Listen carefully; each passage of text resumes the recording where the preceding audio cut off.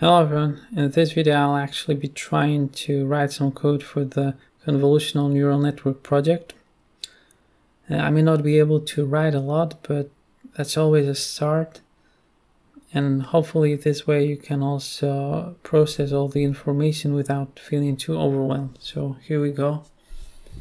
I'll be using Qt Creator as my IDE. You can use any editor or IDE you like. Shouldn't matter that much. So let's go ahead and create a project, which is going to be a plain C++ application in this case.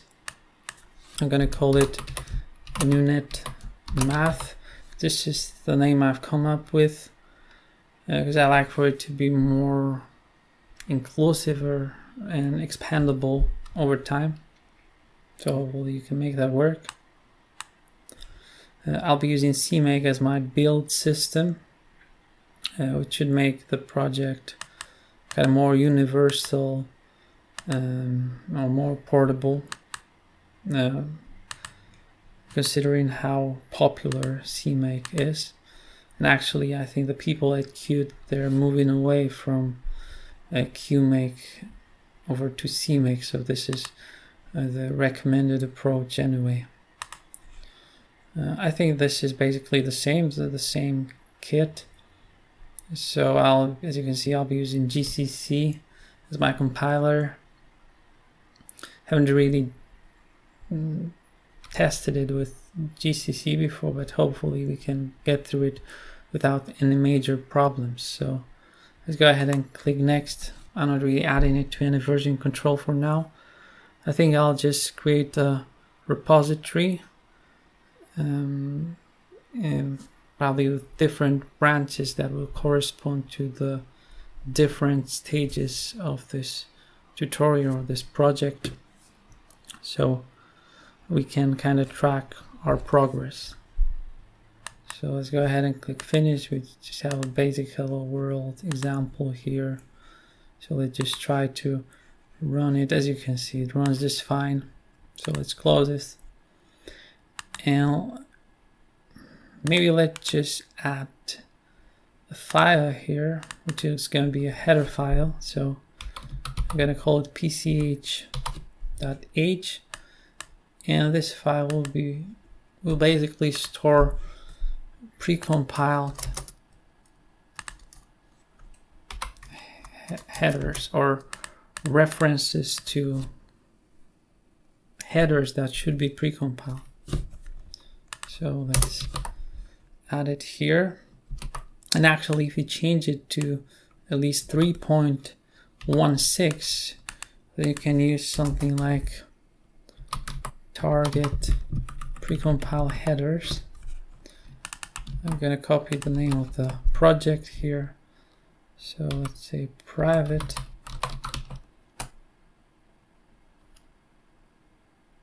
and just the name of this file. Okay, so we should be good to go for now, and let's go ahead into this and step into this file. This may be a bit redundant. We're going to say I'm going to use the pragma once directive for those compilers that support it. Over here I'm going to say if def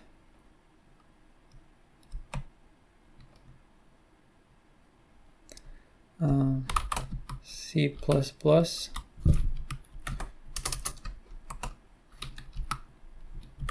and if. So basically any references to or any includes that are C++ headers will go in between.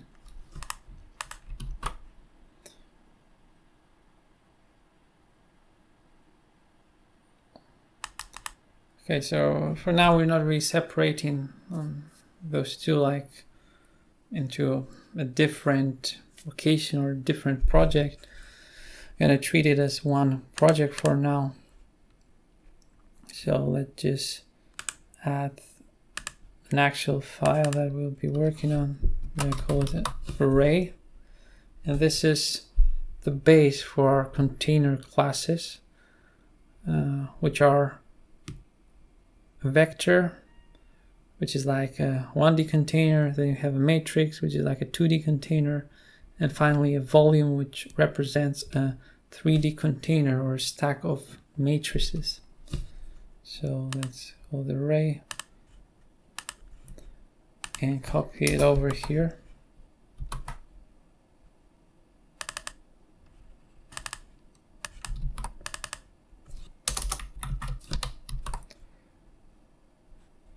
So let's define a namespace NNM for this is an acronym for NuNet Math. And now you're gonna create a template class. So you're gonna say template type name t class array.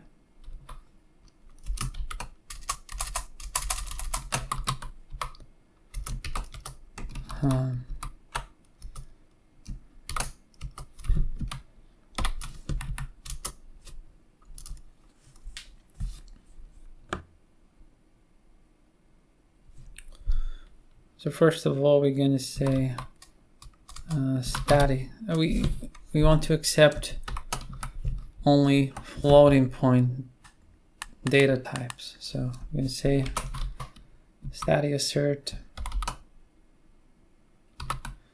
is floating point value. I'm going to say if not, it's going to say incorrect data type. So we need to add one header here. So include type traits.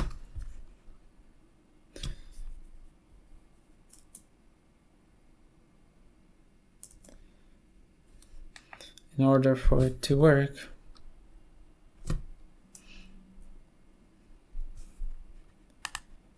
okay, so now it's working. Okay, so let's write some basic stuff here. We're gonna have maybe like 2 protected members. So first, you're gonna have number of elements.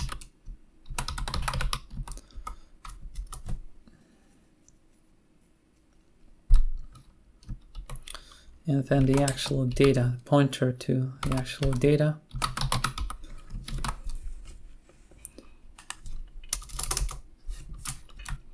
Okay, so maybe a basic constructor.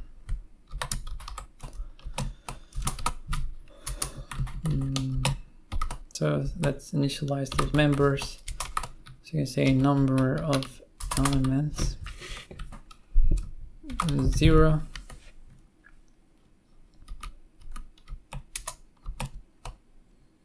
If it's 0, then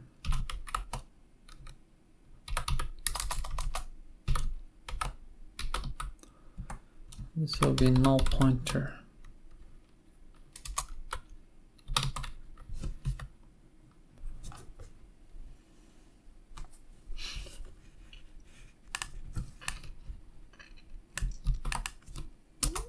So let's copy this and let's create another constructor that actually would take the number of elements here.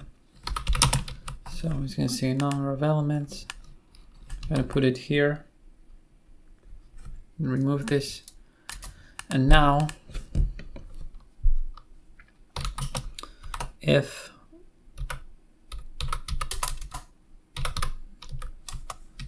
number of elements is greater than 0, I'm going to say npData reinterpret cast.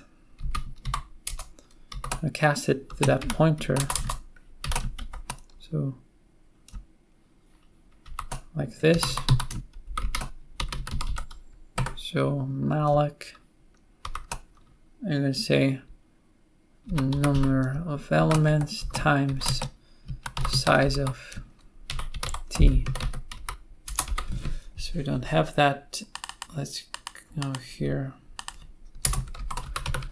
Include C standard lib. Okay, otherwise we're just gonna say null pointer.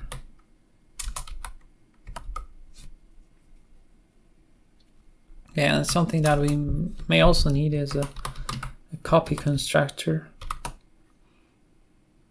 So const array other.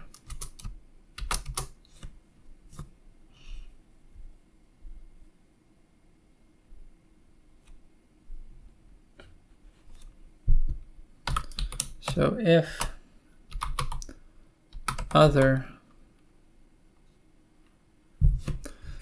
first of all, maybe let's initialize the number of elements.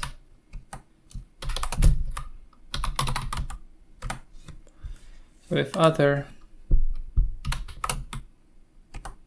data is not equal to null pointer, then basically can copy this for the most part, except that we're going to say number of elements.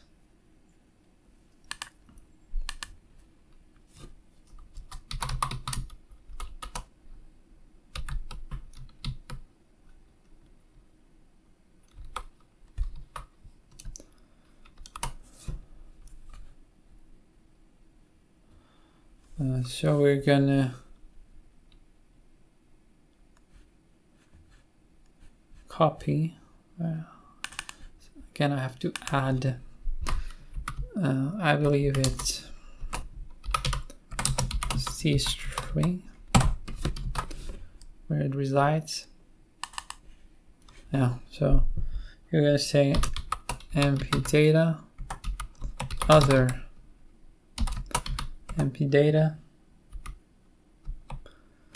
and number of elements size of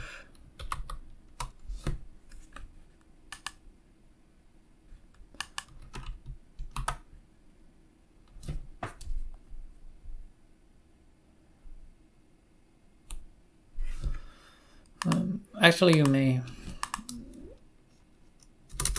create like a method for that. So let's say size t get size in bytes.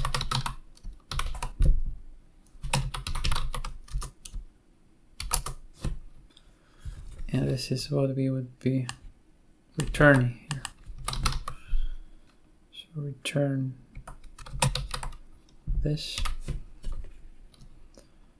So here we can use this.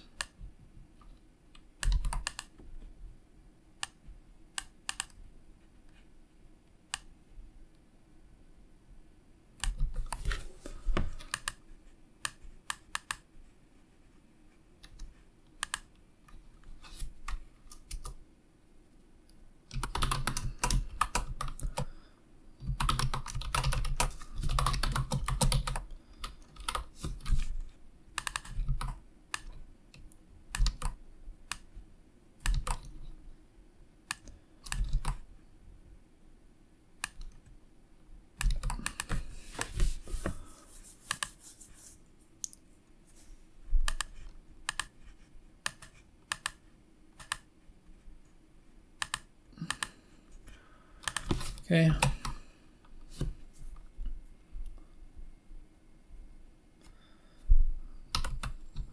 So else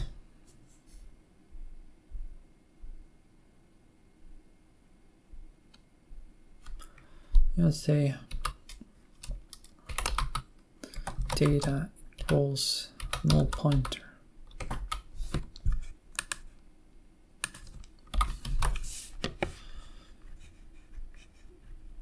Right, so we have something like this so far. So you're going to say virtual. We're going to create a virtual destructor.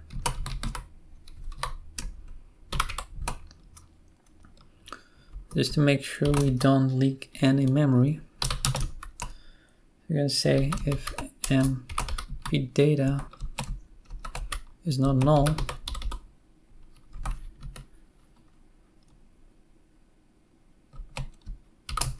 I'm going to say std free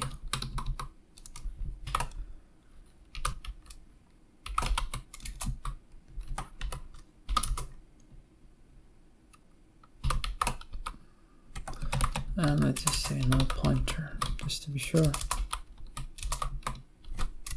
Then I'm telling you, if you mess up with memory management, then you're gonna feel it soon enough once you start processing a lot of data, because then it would just keep growing. And this is basically, this copy constructor will help us not to lose data when we go out of scope, for example, when we exit a function or when we return an object from a function, or from some method rather. Okay, so maybe let's just add some more methods. Maybe is null.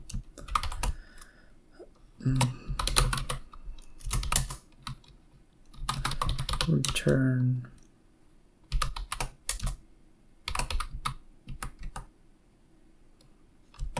we're going to check it against the null pointer.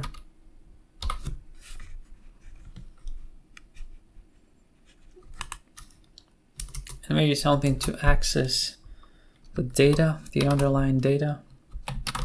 So you can say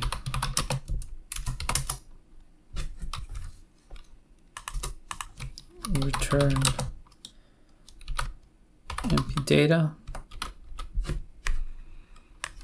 And maybe also the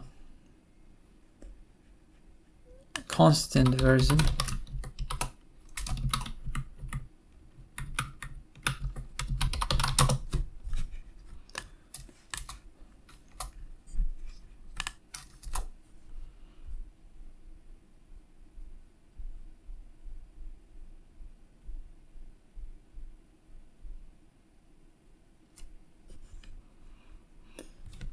Okay, so looks pretty good so far. Maybe let's just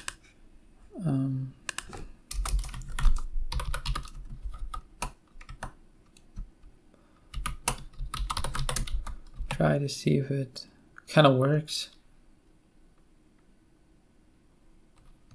Okay, let's see.